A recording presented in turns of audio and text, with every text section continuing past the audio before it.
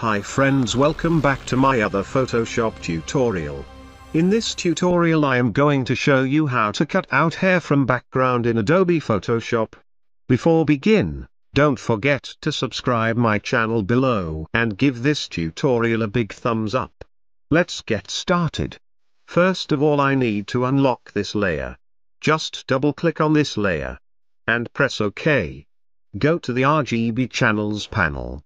Here select the blue channel and drag it to bottom on create new channel. Cool. Select this channel and hit Ctrl L for levels.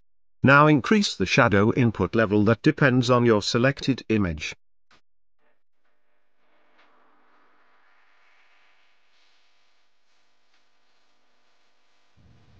And press OK. Here some part of the face is not covered, so choose Burn tool. Choose midtones in range options. And increase the exposure value to 100. And cover the face with Burn tool like this. Perfect. Now choose Dodge tool. Select the highlights option in range options. And brushing around with Dodge tool like this. Cool. Now hold Ctrl and hit on this channel box. Select the RGB channel. Now go to Layers panel.